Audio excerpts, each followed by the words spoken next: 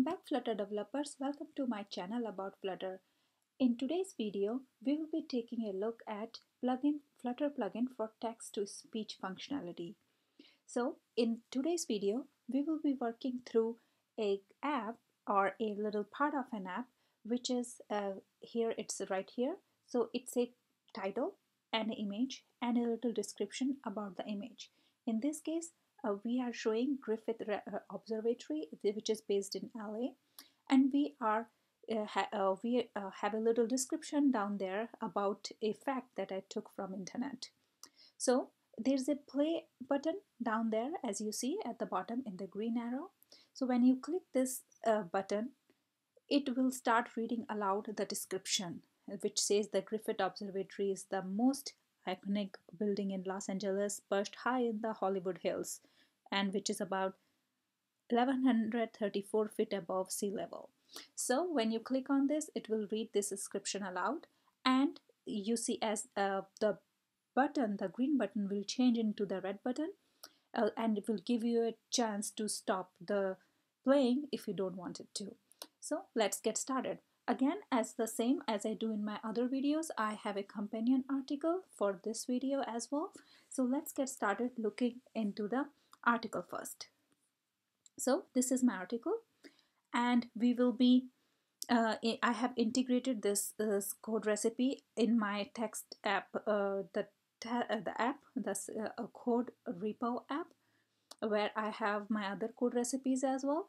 So this is where it is right now, and we will be taking a look at Flutter_TTSplugin, which is right here, and which so as we see, the score for this plugin is 97, which is not 100, as you can see. So there could be some bugs or such things with that plugin.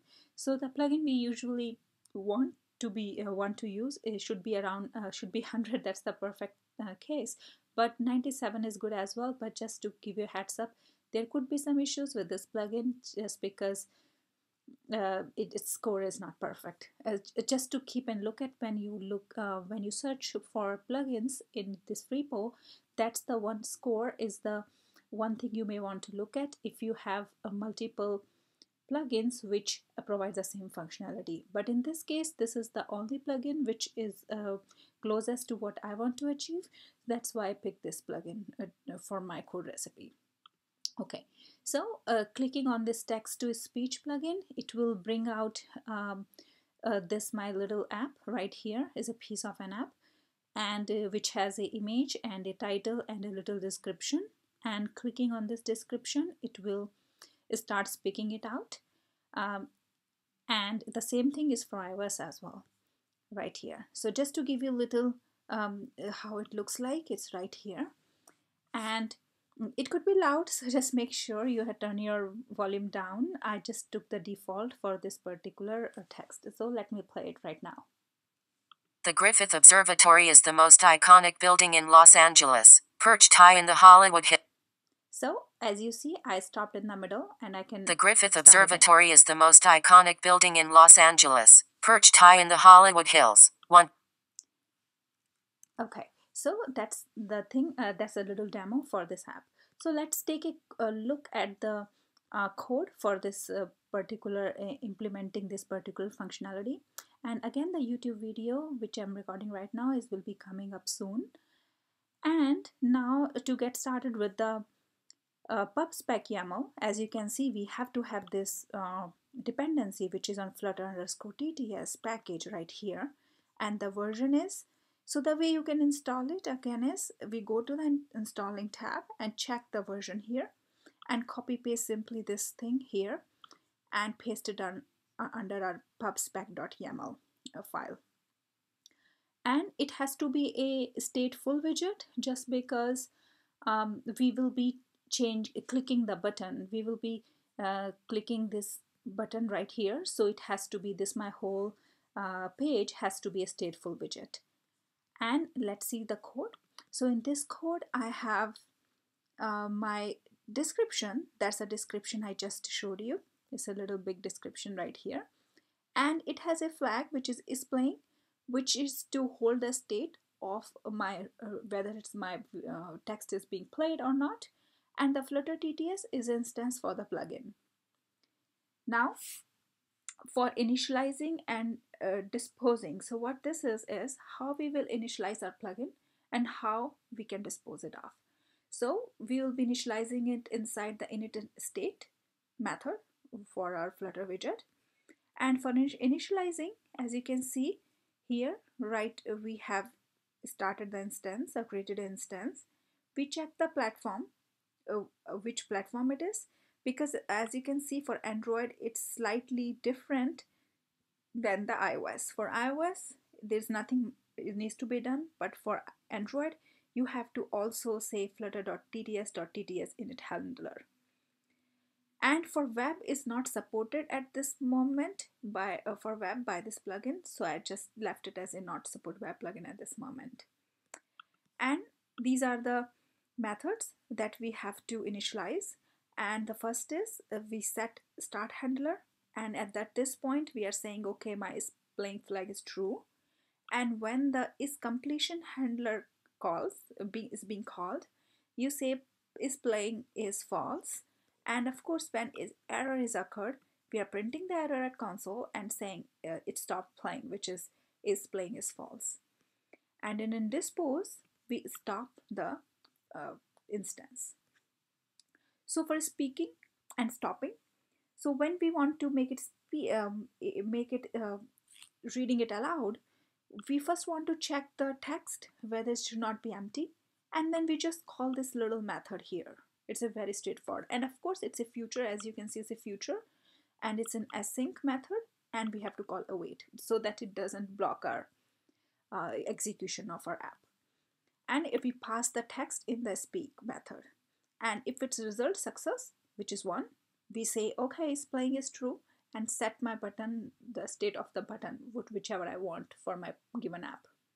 And for stopping, we just call stop, and the is playing boolean or flag is set as false.